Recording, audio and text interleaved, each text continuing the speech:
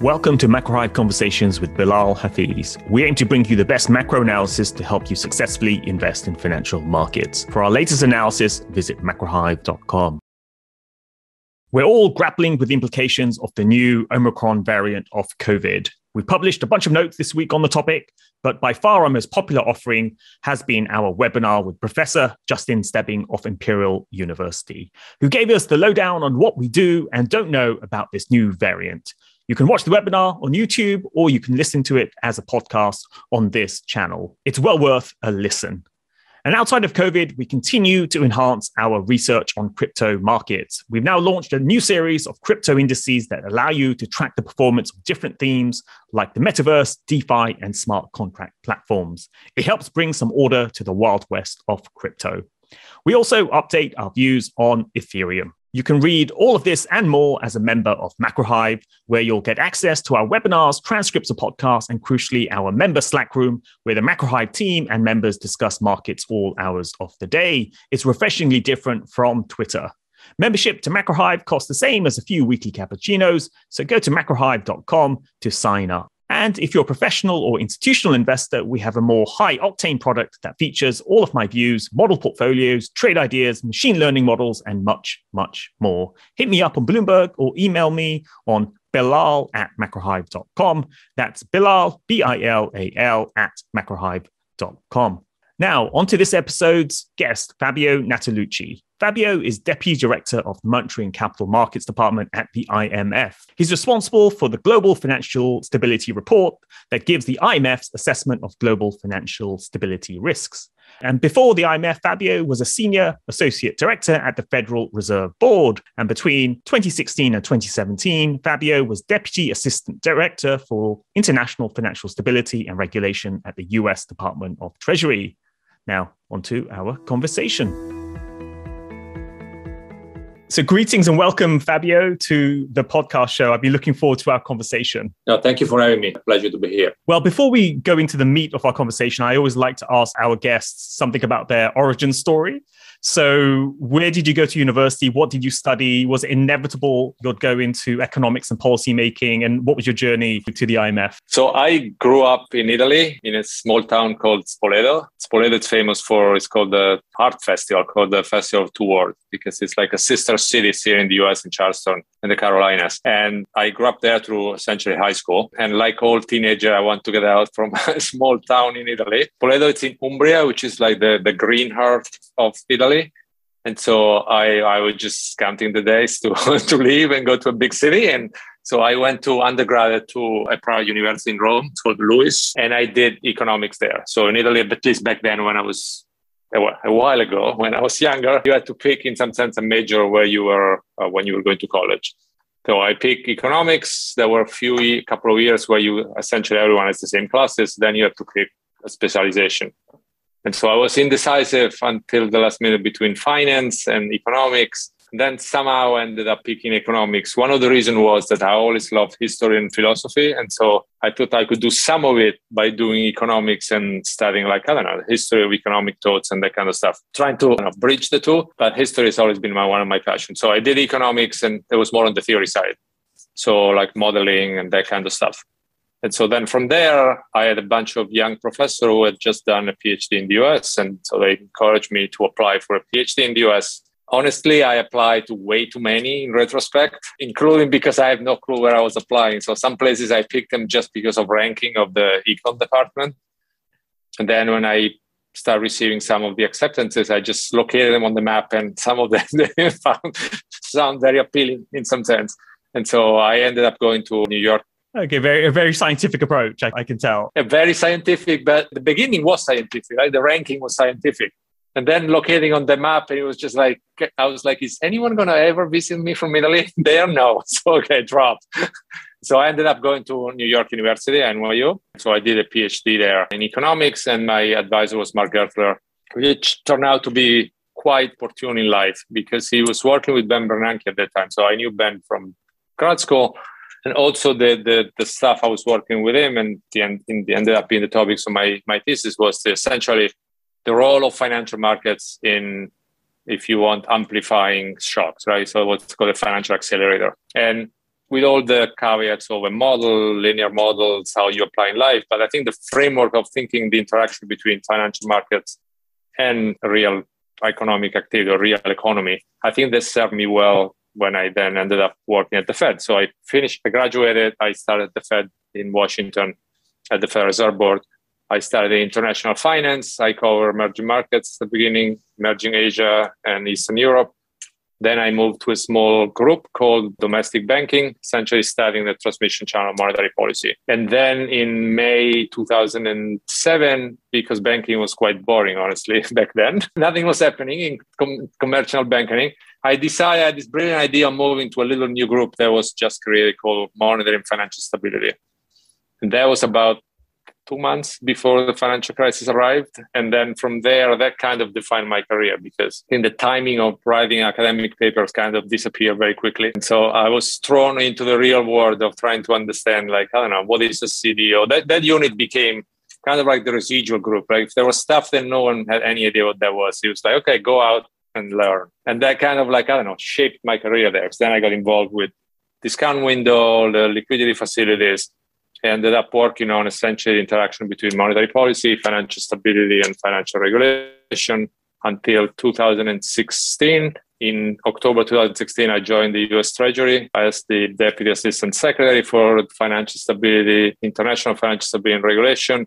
The idea was back then, there was a lot of work on financial regulation. And so the idea was to transition the outgoing Obama administration into a new administration, particularly as it's retained to a G20 work on financial regulation stuff. Of course, I was called in by the Obama administration, so I suspect there was some expectation that there would be the incoming administration would also be a Democratic administration, which didn't happen.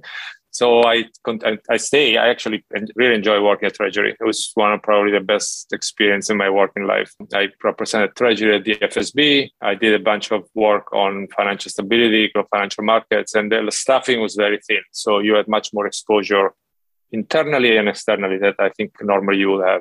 So personally, it was a fantastic experience. I love working at Treasury, and I left a lot of friends there. Then when my period expired, I had the choice either go back to the Fed or do something else. And it's kind of like the Fed is it's a fantastic word, but it's very specific what you do. Treasury was the complete opposite, right? So it was the portfolio was huge, but you didn't have time to do a lot of analytical in-depth work. Just there was no time. And so I applied to the IMF, and it felt like kind of in the middle in some sense. Analytical work, but more topics, more international, which is what I was doing at Treasury compared to the Fed. It felt, the right time to go back to do international work. And so I applied to the job here at the IMF as the deputy director in the monetary and capital markets. And what I do now, I essentially run one of the flagship, the Global Financial Stability Report, and I am responsible for global financial markets. So we have one person in New York, 3 in London, 1 in Hong Kong, 1 in Singapore, and produce a bunch of internal products like 3 a day. So in the morning out of London, 1 at 9 a.m. here in the US, and then closing of trading business in the US. So I spend most of my time essentially talking to private sector people like you, and that has become my job. So you can see from the moving to the little unit when I was writing papers to what I do now, there's been sort of a discontinuity, but it's been a fantastic experience. So I'm really happy to be here.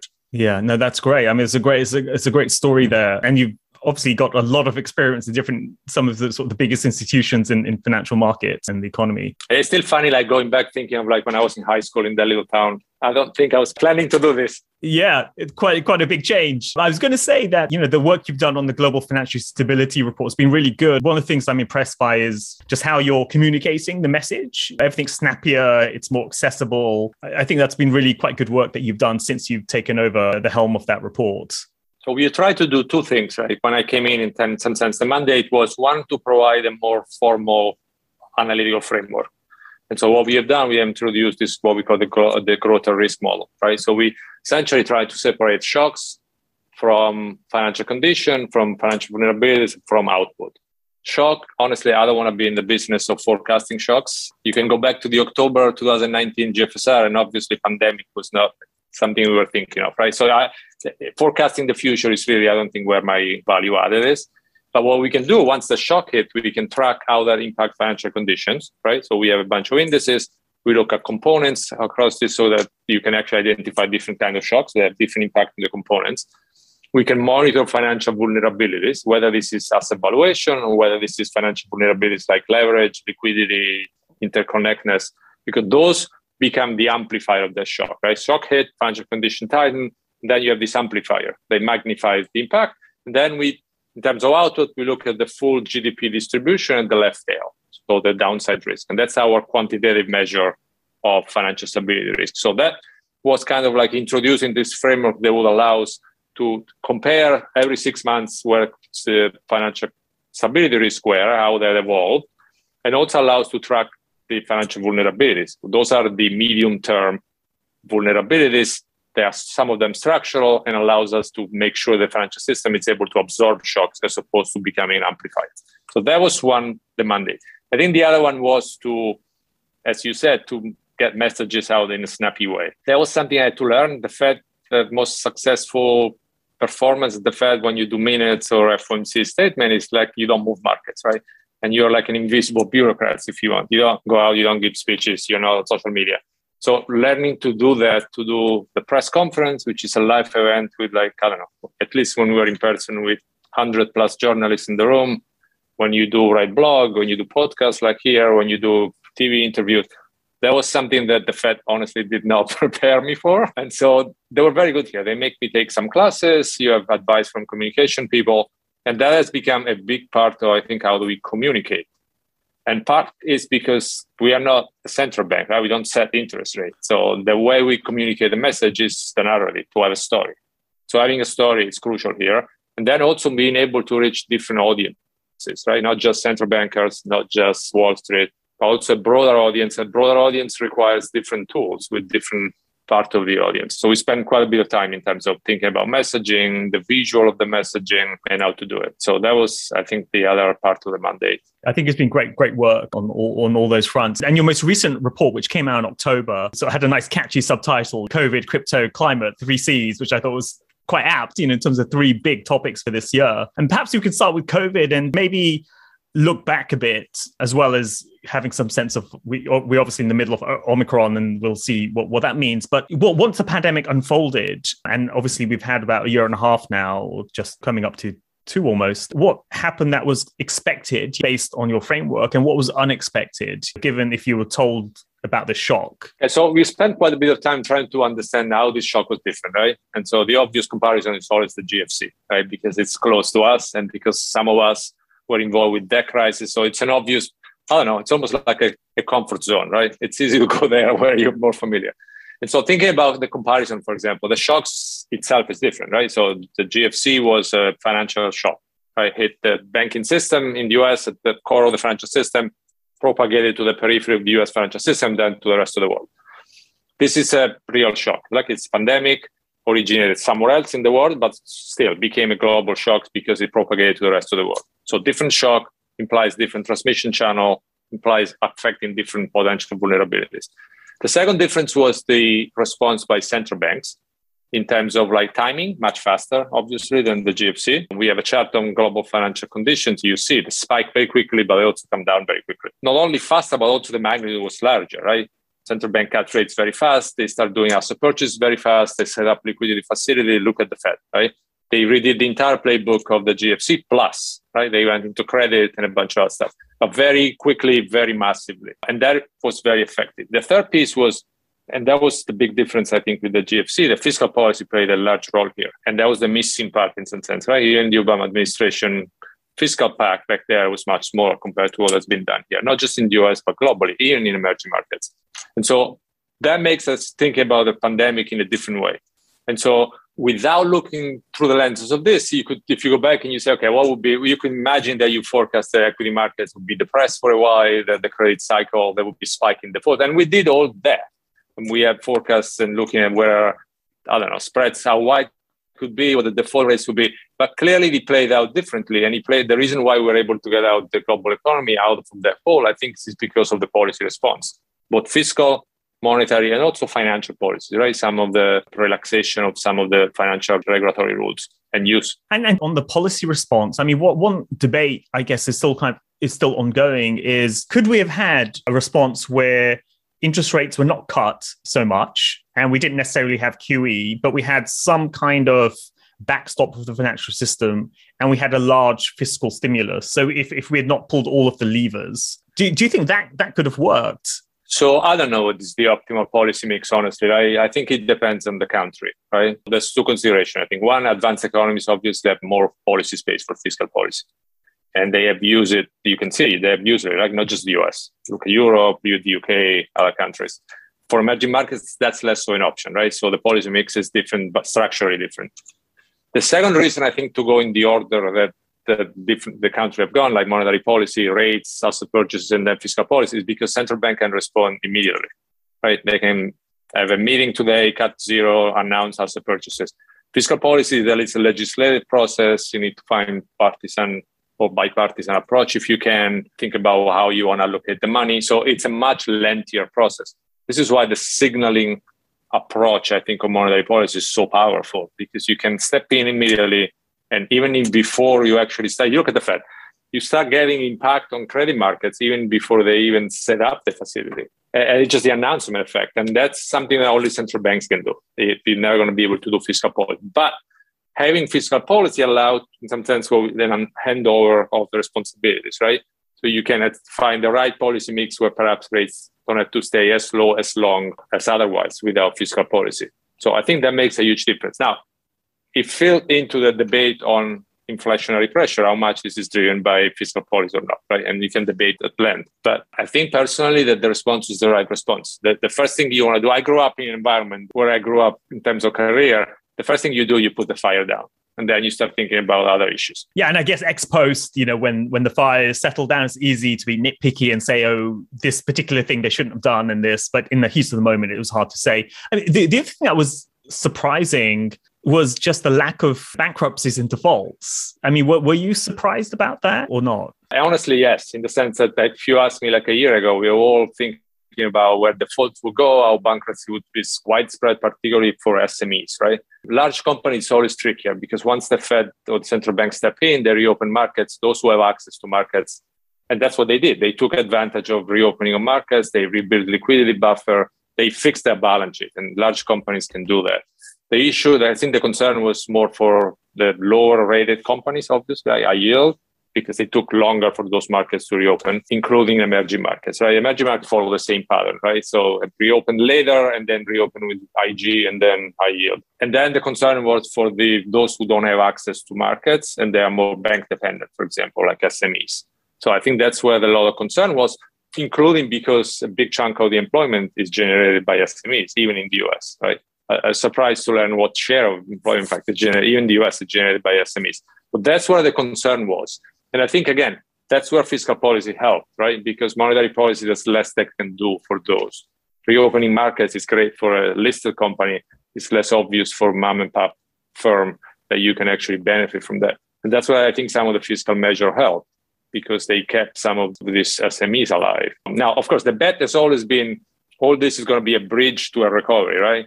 So we throw every fiscal monetary policy tools we have, and we hope the recovery will start quickly, so then we can hand over to the regular economic activity. That's where the bet was, and I think the bet turned out to be effective. The SMEs, there is still a difference, though, between, say, the US and Japan versus Europe, right? So we have seen the bankruptcy coming down across the board, firm size in the US and sectors.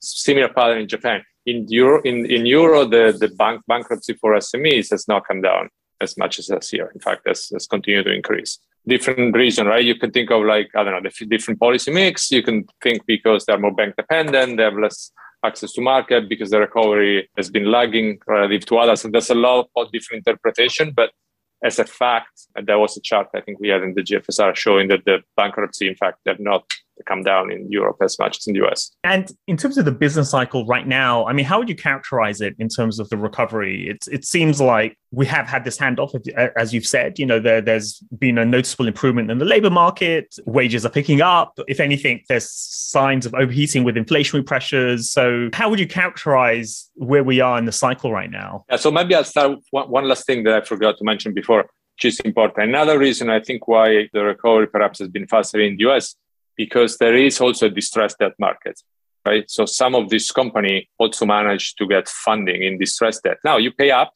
obviously the yield you pay, whether you do through prefer equity or you fall through senior loans. It's expensive, but it's an option, right? You don't have to shut down. And then I think give you another bridge to the recovery. The business cycle, maybe one way to think about it is the credit cycle, right? So it looks like this credit cycle is very elongated, right? It doesn't seem to have followed the pattern that you normally would follow. And that goes back to the bankruptcy not materializing and defaults coming down.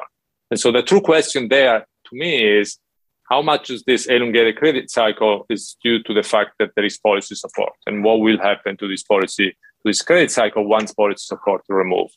There was a lot of focus on, for example, the banking sector, right?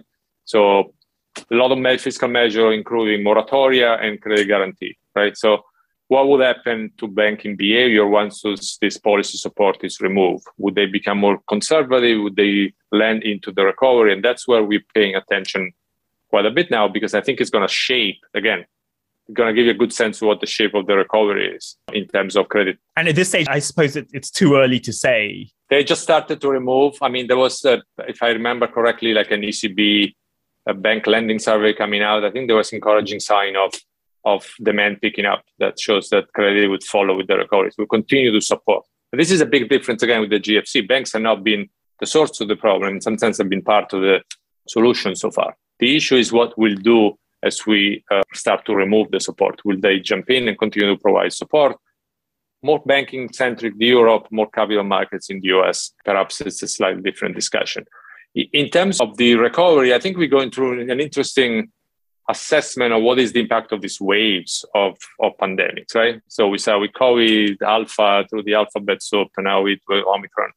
And so trying to understand, I think, three pieces of this, maybe focusing on Omicron, for which we don't know much. So we are in complete speculation now, but maybe that's why it's fun. One, what would be the impact on demand, right? Would be a drag on demand or not? And you can learn something looking back at the Delta and the other variants. It looks like that the economic impact of this is progressively getting shorter. And you can see market reaction too. Right? When the news comes out, you get this drop in risk assets, but they recover very quickly. So if the pandemic follow the same pattern, that's something that at least we can look back at and learn from there. Now, condition on two things. One is what is the actual virus evolution, right? For example, will it take over like Delta did and become the main variants out there or not?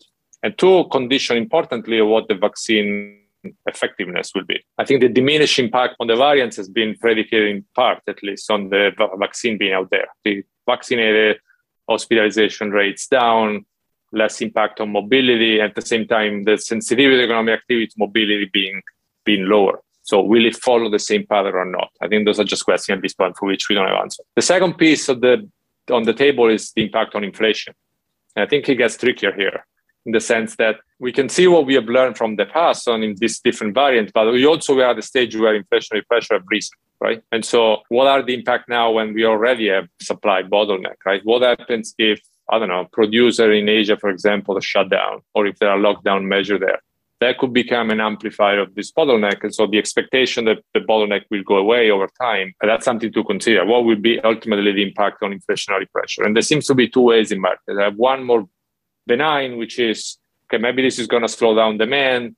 It's going to take some pressure on the supply side. And so the inflationary pressure may actually lessen. Or because this is coming at a time when inflationary pressure is so high, even if demand slows, it will amplify inflationary pressure, unless it's a real hit on the recovery, which we all don't want that to happen. Then the third piece of this is, what does it mean for monetary policy? Right? We are at a very unique juncture, at least in advanced economies, where there is discussion ongoing on normalization, tapering, the timing of the first hike, and we have seen in the US and the UK, in the RBA, among various advanced economies. So what will be the impact of that debate at this point coming out of Omicron? So those are the three lenses I think at least I'm trying to look to when I talk to people or try to learn as much as I can. Like demands, impact on inflation, what it means for monetary policy at this point. And just on inflation, obviously, this has been a big heated sort of discussion. There's been big debates around transitory or not, and how do you define all of this? You know, I suppose one definition of transitory is that inflation doesn't go back to 2% in the next, say, 12 months or so. So over the course of 2022, there should be an expectation that inflation should in the US and Eurozone start to go back down towards 2%. And also, inflation shouldn't broaden out to all sectors. At the moment, there's a very heavy concentration in commodity-related sectors of CPI or inflation and goods, but it hasn't really spread out that sort of dramatically. I mean, how do you sort of define sort of transitory or not? Or is this like a silly debate to have? To be honest, I never liked the definition transitory versus permanent for one reason, because as an ex-central banker, I know what central banks mean by transitory, right? They look at their forecast. Right? If you look at the forecast of the Fed, they have TCE at I forgot the exact number, but 2.2, let's say, for 2022, and then core at 2.3, right? So by that standard, you could argue that it is temporary, right? It overshoots at 4+% and then comes back at the end of 2022.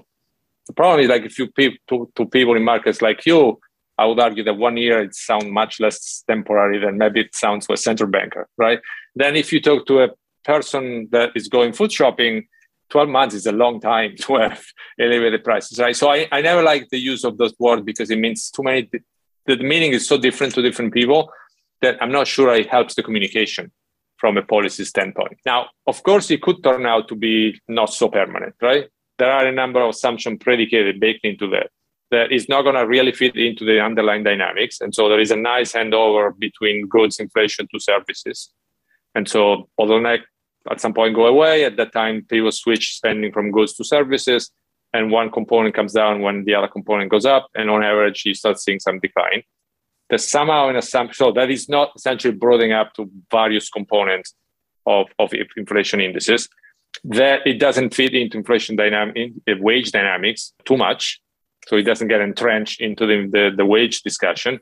And then three, importantly for central banks, that the long-term inflation expectations don't get the anchor, right? They don't move away from the target. That's where all the debate is, like how much has broadened beyond goods to services? Have we seen this handover or not? How much the wage pressure are in specific sectors that were affected by the pandemic or much broader than that?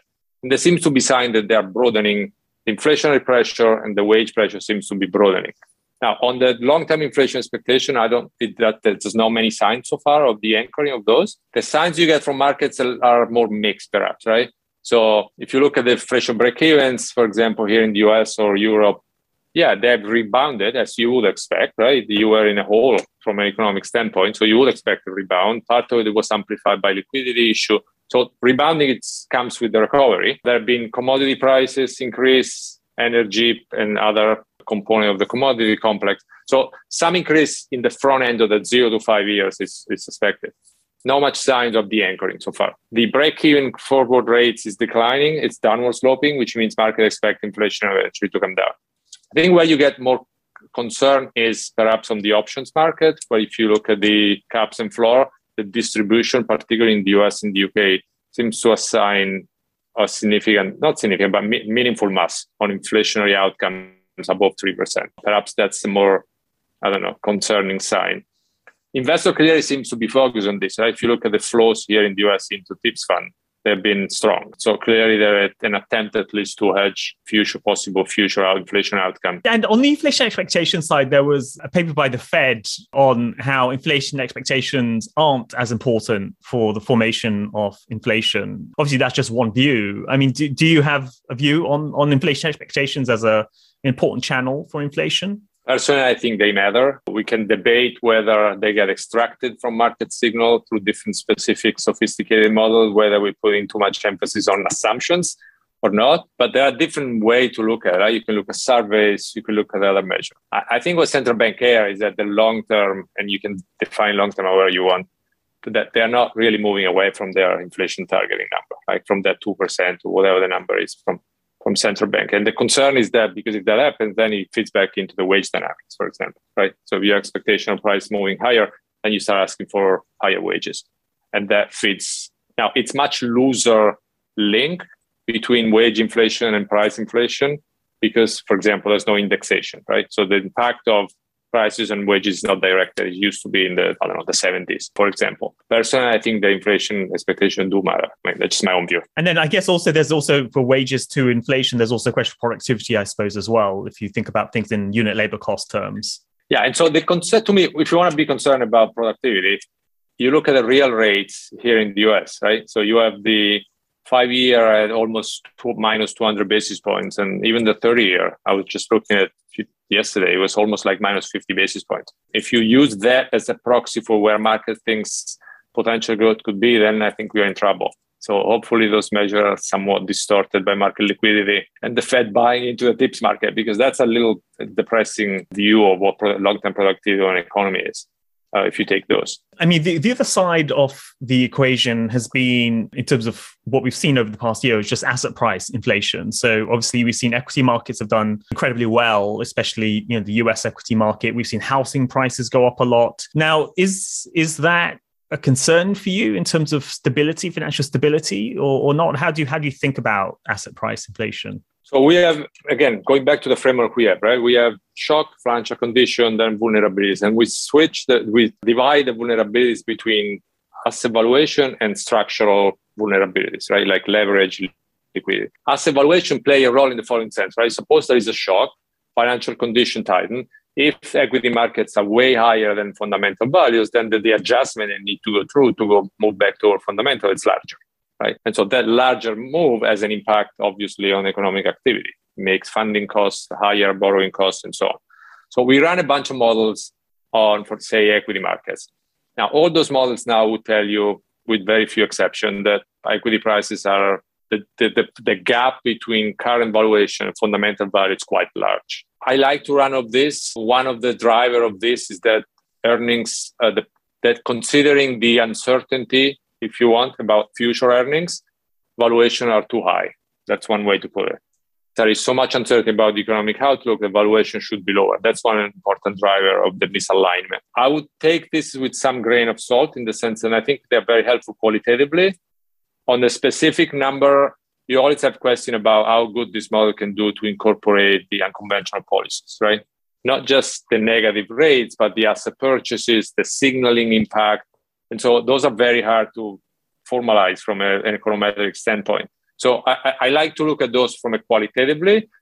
Whether the S&P it's overvalued X or Y, honestly, I have the luxury now having to put money on that. So it provides important signal, I think, the way we think about it. But again, quantifying the impact of policy, it's something that it's particularly difficult in this model. And we can do some similar exercise with like corporate bond spreads, for example, right? How much of this is driven by the level of rates, how much is driven by risk appetite. One thing to say of all this stuff, though, is that take equity for a minute, right? So think about the equity prices as the future discount value, a bunch of future earnings, right? So one of the reasons why I think evaluations are so high is because the real discount factor, the real rates are so negative that in some sense that seems to trump any little change over time in your expectation of earnings, right? And this is where I think in terms of thinking how effective policy has been, they provide such a strong magnet in terms of like discounting of future earnings that if you have the 5-year minus 200 basis point, obviously valuation are elevated, right? There's nowhere else to put money in other sense, in other words, right? And so, yes, eventually central bank will normalize, they will taper, they will move rate, but the backdrop remains still a very, very accommodative stance of policy and a huge amount of liquidity. I think that's one of the reasons why risk assets seem to be so far at least resistant. And you mentioned the structural side, leverage and so on. How does that fit into the equation? So those become another amplifier. Right? So if you need to adjust, say the S&P needs to adjust by 15%, I'm just making up a number, that would be amplified, the drop in terms of speed and magnitude if, for example, investors are using leverage, right? Because then you get the typical deleveraging processes, margin call, liquidation of collateral, and so on. So the combination, if you want, of the two, the overvaluation or misalignment with the use of leverage, for example, make the adjustment much more abrupt and potentially also overshooting the adjustment. That's how we look at this. And leverage is one. Of course, we look at liquidity issue, like mutual funds and liquidity was the big theme during. And how does it look at the moment, that side of it? Right. So we think that banks are doing relatively well. They came into the crisis with high level of capital, quality and level of capital and liquidity. So I think banks are well positioned. Where we have seen it, we have the highlighted vulnerability, and we have a box that we have a radar map, if you want, of vulnerabilities. Where we look at vulnerabilities are primarily in the sovereign sector, obviously. We have seen large deficit increase in public debt. We have seen some improvement in non-financial firm sector. right? They rebuilt their liquidity buffer. Some of the net leverage is coming down. Also continue to see vulnerabilities in non-bank financial intermediation, so what we call the NBFI sector. Lots of focus has been on the asset management industry, particularly open-ended fund during the pandemic.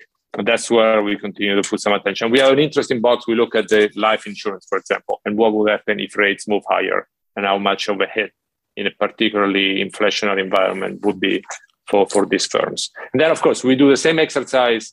This is at the global level. Then we do the same exercise at a country level, right? Differentiating between advanced economies and emerging markets.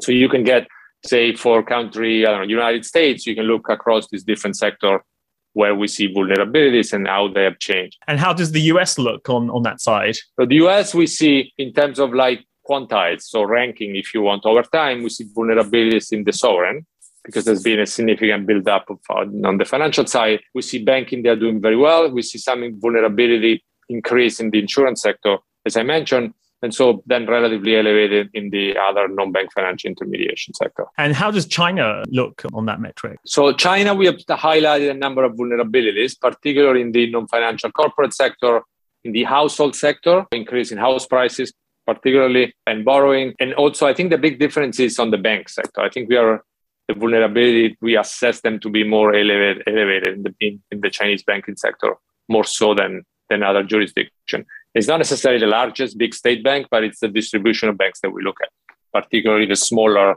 banks with particularly geographical location, perhaps more exposure to weaker parts of the country, and look at essentially the interconnectedness between those smaller banks, local governments, and corporates, and particularly through the lenses of state-owned enterprise. And how are you looking at China more generally? Of course, we've had clamp down on the real estate sector. There's been some restrictions in the tech sector. So it seems like China is trying to deleverage the economy actively. And obviously, there's some unexpected outcomes as well. But it seems quite an active policy to try to delever the economy, which is then associated with lower growth. And then there could be a potential spiral here where growth is too low, which means they have to pull back. And so there's some uncertainty at the moment. I mean, how are you looking at China? So from a policy recommendation standpoint, we have made this point consistently over time that we are supportive of the authorities' attempt to reduce financial leverage in the financial sector. Shadow banking, so wealth management product, and other corner of the system. So we have been supportive, we continue to be supportive of that. There is the issue of Evergrande and the property developers. And we have a box in the GFSR where we try to walk the reader through possible channel. I think the assessment was that contagion risks were relatively limited, although there was some intensification of the stress beyond individual names. Obviously, the authorities have the tools to step in and take action and fix both the financial sector fragilities as well, minimize the impact on the economy. And we try to frame the trade-off the policymaker frame in terms of policy choices, in terms of how much to intervene and intertemporal choice, right? So you can take targeted measure to support specific institution or support the economy more broader. You can intervene today, or you can wait a little longer if you are in still market discipline. That's a trade-off in terms of magnitude, extent of measure, and in terms of timing that I think they're facing. How much you want to do and when do you want to do that? You can still in discipline vis-a-vis potentially having some unintended consequences if you wait too long. That's how we were trying to frame. We identify essentially three channels of transmission of stress. One is through the domestic financial sector. Again, from the property developers to other sector, right? We have seen pressure in dollar funding, offshore dollar funding markets, just even beyond the property developer, right? So to the high yield market, to some investment grade. And so one is the exposure of banks, right? What is the exposure of banks to the sector? Not necessarily at the aggregate level, but also like, is there a weak tail of banks that is exposed to this sector? The second one is the exposure of the non-bank financial institution, right? So whether this is wealth management product, whether this is trust fund, trust loans, trust funds, trust companies. And then the interconnectedness between these NBFIs in the banking sector itself and the contingent guarantees that some of these may offer. For example, guarantee on wealth management product that they have offered. Then there is the domestic, more macro channel, the traditional channel, right? So real estate is like, a quarter of the GDP when you put it together. So if house price declines, sale price goes down, those are important revenues for local government. What is the impact on the global macroeconomy? And then feedback into the financial sector and tightening of financial conditions. And then the third channel is the international channel, right? Both through some global risk appetite channel, as we saw in September, through the offshore dollar funding markets, so provisioning of dollars, and more broadly, the inclusion of China into global indices, right? Both equity and fixed income indices, and what's the exposure of the large, for example, asset management names in the industry through China, through that channel. You can do some work on Bloomberg. There are some information available, so who the names are, and we try to do that to come up with some quantitative number. But only a fraction of that is actually reported there. So you just give a glimpse, essentially, to at least to give an assessment qualitatively how the channel could work. That's where we were on the property developer challenges. Now, of course, we need to see what Omicron does not just to China, but to the global economies as well, right? One of the concerns, again, is that an amplification of this bottleneck and supply chain issue, especially if you go down into lockdown again. Different jurisdictions have taken different approaches in terms of vaccine versus lockdown, but paying close attention on whether this would become an additional strain on the supply chain. And I wanted to sort of pivot to crypto, because I know that the IMF in the Global Financial Stability Report, you're focusing a bit more on crypto. I mean, from kind of a very high level, what's the kind of the good and the bad of crypto from your perspective? Yeah, so we try to frame it in a way, first of all, to provide like a description of the ecosystem, right? The crypto asset ecosystem. Try to differentiate between, specific crypto asset ecosystem that's like Bitcoin or some of those vis-a-vis stablecoin, make clarity on the differences there. What kind of microfinancial stability issue there might be, for example, with stablecoin. And then take the angle of emerging markets, right? Should some of the emerging market countries adopt any of these crypto assets, what would be the issue? There was less of an interest in taking this particularly strong view on valuations. I think we tried to do that in the past. We did it about 3 years ago. Back then, when we did a bunch of correlations. And the interesting point was that the correlation were low with other asset classes, and the return adjusted for volatility. That's what we look at, Sharpe ratio, essentially. I think this issue of correlation has increased now. The correlation is relatively higher with other asset classes. So, and of course, they were smaller before, they're much larger now. But the chapter is really not about taking a stand on valuation themselves. It's more like, for example, on stablecoin, taking a view on it's important to know what the basket, the reserve is composed of, right? Do they resemble? Are they raising issues related to the money fund industry that we are all aware back in the GFC and some of the strains we have seen more recently? What kind of reserve they are? What is backing that? How transparent they are? And could that become like a sort of run issue like we have seen with money market funds?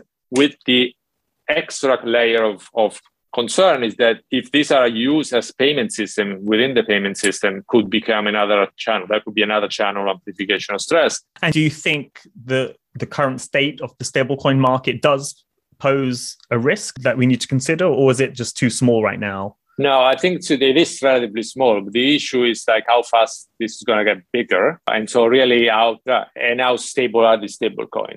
And so what are the behind the reserve? And so information on that, more clarity, more transparency, and make sure. So we had a chart that was interesting looking at the backing of some of the names. So without necessarily naming specific stablecoins, but one of them had essentially almost 100% in cash, bank deposit, and treasury bills. And then another one had about a third in those. And then a big chunk was commercial paper and corporate bonds and Yankee CDs. Those are not necessarily as liquid, right, as bank deposit. And so can you convert it instantly? And importantly, again, how much transparency there is? How much do we know what is there being held? Is that audited, verified? And so what kind of approach in terms of like financial regulation should be taken? An additional point to make, again, where I say this is a global phenomenon, right? And so one thing to avoid is fragmentation, not just of markets, but also fragmentation of regulatory responses. So the need for cooperation and possibly some sort of global standard. I think that would be helpful in this world. And the other big topic is climate. And there's lots of different ways one can look at sort of climate. But I suppose the fundamental one is, do we have the right amount of investment in renewables and alternative energy sources or not? And how does one go about getting that investment? So the big question here is like, how can you get to net zero? Say by 2050, what kind of investment do you need? And the numbers has different estimates, so I don't need to pick one, but the numbers are huge, right? And so it seems obvious to me that the public sector cannot provide that scale of investment by itself. So there's clearly an important role for private finance. And so how do we incentivize private finance to actually contribute to net zero 2050, and what role can they play? And so we had a chapter where we look at a subset of private finance, which is the investment fund sector, and how that sector, in terms of risk and opportunities, but in terms of how can it contribute. So we look at this. We had a database, and quite interestingly, of about 150 trillion of total asset under management. We look at how much of that it's sustainable finance or ESG. That was about 3.6 trillion as of the end of 2020. But if you narrow down to what are just climate funds, that was a very small number. It was 130 billion, which is like 0.3% of that. So tiny, right? So it's growing fast, but clearly there's a need to scale that up rather rapidly if you really want private finance to contribute. Then we try to look at like what role can they play? What are the positives? And I think we highlight three. One is that from a financial stability perspective, it seems to be that investors in these funds are less running, if you want, less sensitive to returns, right? So probably maybe because they have medium-term objective, they don't respond as quickly to up and down of prices. So that could be a mitigation factor in terms of financial stability risk. And then they can play two roles. One, in terms of providing financing to green projects. And we find evidence essentially that they encourage issuance of securities by firms with a more favorable sustaining rating. So essentially, they provide financing for the development of renewable energy. The second part that I think they can play a role in terms of investor stewardship. And so essentially, they seem to be more keen to support climate-related resolution. And so they seem to support the adoption of renewable energy or clean energy. So I think overall, those were good signs. Now, is there an issue here in terms of how do you scale it up? What needs to be done? One interesting finding was that the labels matters. So we try to control for a bunch of other factors like ESG scoring, performance. In the end, even if you control for that, labels are still a deciding factor for investors, which is a good thing in some sense, but it's also raised a number of issues, which is we need to make sure then what is labeled as green is actually green, right? Avoid greenwashing. What measure can be taken to improve the availability of quality data, so comparable data across jurisdiction? How do we make sure that we have some classification so that the markets are not climate classification to avoid fragmentation of markets? And then standards. And I think there's been quite a bit of progress going to COP26 on this, which is after we published. But on the IFRS Foundation, the announcement on the International Sustainable Standard Boards, a lot of work being done now on this classification. For example, we're doing work with the World Bank and the OECD to come up with some principles. And then on the data side, I co-chair NGFS, or Network for Green the Financial System, work stream on closing the climate data gap. Right? So I'm looking at data use and data availability, what can be done to make data available to stakeholders. So I think there's a lot of progress. But again, it's an important point because if investors do get attracted by labels, we want to make sure that those labels represent essentially what is being sold to them. And so that firms can be essentially accountable for what they are committing to. Yeah, and that's very true. Yeah. I mean, it seems like in Europe, they're making some quite big moves in this direction with the taxonomy and some penalties for greenwashing and so on. So maybe that will be kind of an example for the rest of the world. I mean, in terms of investment, I was just thinking if there's a climate crypto coin, that would surely attract like $1 trillion just like that. The other thing that's interesting, like I follow that closely until lately, it's not just listed companies, right? So even like private markets here in the US, like private equity, private debt, the role of ESG or sustainable finance is growing quite rapidly. And so same issue there, though. How to make sure that there is transparency, availability of information. I think that there's no way to get to 2050 without the role played by the private sector, the private finance. And so how to make sure that we get the best out of it, how we set the rules in place for transparency, accountability, and so on. I think that's a big job for us in terms of, and then the private sector needs to do what the private sector only can do, which is provide financing, the right places, the right prices as much as possible. Now, I did want to round up our conversation with a few personal questions. One I always like to ask is, how do you manage your information or research flow? Because I know you have to keep on top of economic news, financial news. You provide all these daily updates, quarterlies, and so on. I mean, do you have a system or what's your approach? I mean, the main driver to me that I love following markets. And so, I would read everything that's out there. So my phone here, I have essentially every possible information you can have from Bloomberg, Wall Street Journal, FT, The Economist, and you go down the list of access. So we have a bunch of like industry publications. So I try to read as much as I can, including various social media. The risk is always overflow. Like you read too much and then you at the end of the day, you're like, well, what did I read today? And so I try to, usually when I think of it, Omicron is a good example, right? Try to, before I start reading the amount of stuff is available there every day, try to think about what are the questions I'd like to get some answer today. And so I have, 2-3 questions that I think help me think about these issues. Like Omicron was the main impact of economic activity, inflation, policy. And then when I read stuff, I tend to categorize the stuff based on the buckets of questions I had. There's so much information out there. So there's a need to, first of all, distinguish good quality information from poor quality information. But even within the good quality information, then how are they relevant to you, right? Otherwise you just spend the day reading. And so this is why I try to have in mind some, what would I like to learn when I read? I spend my next 12 hours reading or interacting with people. And I try to just as much as I can link what I learned to what the question I had and I'm trying to answer. Now, I'm oversimplifying, obviously, but the other thing is, I think, to be open-minded. There's often you don't ask the right question, meaning you're not thinking the right thing you should asking. And so being open-minded and thinking, okay, maybe I'm not asking the right question here.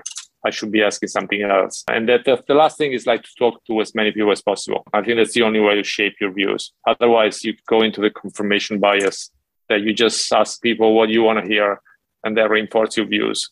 And I think being open-minded, that was one big lesson during the financial crisis 10 plus years ago. Yeah, I agree with all of those things, actually. I think it's really important to think about questions. So you have at least some filter where you get to all the information overload. And you're right, changing the question as well is helpful. The other thing is not getting stuck into there's a tendency to not admit you made a mistake, right? Or you're not interpreting the right way. And you just double down and keep digging. And so at some point you have to cut losses and move on, right? And so that's hard to do because you need to admit that you're wrong. But I think it's important. And the information you get every day, that helps because you can recalibrate. There's never going to be the perfect piece of news that is going to change your mind, right? You need to be, humble and nimble enough, I think, to just adjust your position as you learn more. And you mentioned you like reading. I mean, are there any books that have really influenced you over your career or anything you read recently that you'd recommend to others? So one book that I love reading, and it was part of my moving away from, being and writing paper and being more academic and being thrown into the real life, was The Barbarians at the Gate. Because I really when I started reading, I realized one is how human psychology makes a huge difference, right? And it's an important driver. That is not something, at least when I went to grad school, was really top of the list of the things you would learn in those classes. And also because I think I realized that I need to get out of the building and learn more how the real world, the financial sector work. And so that one book that always struck me. It also, that sector, like the LBOs, the leverage buyout, leverage finance, it's a sector I was always been fascinating. I think it's really an important barometer of risk-taking and greed and where the state of financial markets are. And I continue to follow the market through the financial crisis. 10 years ago, I was following leverage finance, the institutional side of leverage finance and the LBOs. And I remember the Fed sent me to New York to learn more because we know a lot of it, of the banking piece of it, but not so much of the institutional piece of the leverage loan. So I went to New York. I talked to CLO manager, the syndicate desk, and those were people that they spoke a language very different than what you learn in grad school. So the book kind of I always thought that markets gives you a good sense of risk appetite and risk taking in markets. So I kept following the markets for a long time now. And that book always stuck with me as boy, I really don't understand what these people are saying. Maybe another book that I like, I'm an avid reader, so I love The Divine Comedy by Dante Alighieri. I just reread it lately. This was the 700 years from his death. And so rereading, I always found that book gives you a good sense of continuous search. You go from hell to heaven, right? So continuous search to improve. Is there a good translation for that book, an English translation or not? Or you presumably you read it in I read it in Italian. But it's always a good symbol of the evolution of your life, and you're always trying to move higher, right? From lower to higher. And it was also an important point, I think, in the moving toward humanism in Europe. And so from the dark ages to different sides. So I always found that book to be, of course, you need to adjust it to the current world, but always, the aspiration of doing better and moving higher. I always found that book to be quite inspiring. Okay, yeah. I have to say your Yeah, you're the first person to mention the Divine Comedy, Dante, on this. So it's great. Barbarians to the Gate and Dante. That's a good combination there. So all about the human journey and human nature. So yeah, that's great. And if people wanted to follow your work or your division's work, where's the best place for them to search out? So everything we put out, I put on my LinkedIn account. And then the IMF has its own LinkedIn account, particularly the Monetary and Capital Markets Department, where we put out all major products that we produce, including the GFSR, but beyond the GFSR. I try to use my own account to advertise the work that we do as well. Okay, great. I'll include links to that in the show notes. So yeah, so with that, thanks a lot for this excellent and wide-ranging conversation. It's been a great pleasure to speak to you. No, thank you so much. Thanks for having me. I really appreciate it. Thanks for listening to the episode. Please subscribe to the podcast show on Apple, Spotify, or wherever you listen to podcasts. Leave a 5-star rating and a nice comment, and let other people know about the show. We'd be super grateful. And then sign up to become a member of MacroHive at macrohive.com. And we'll be back soon, so tune in there.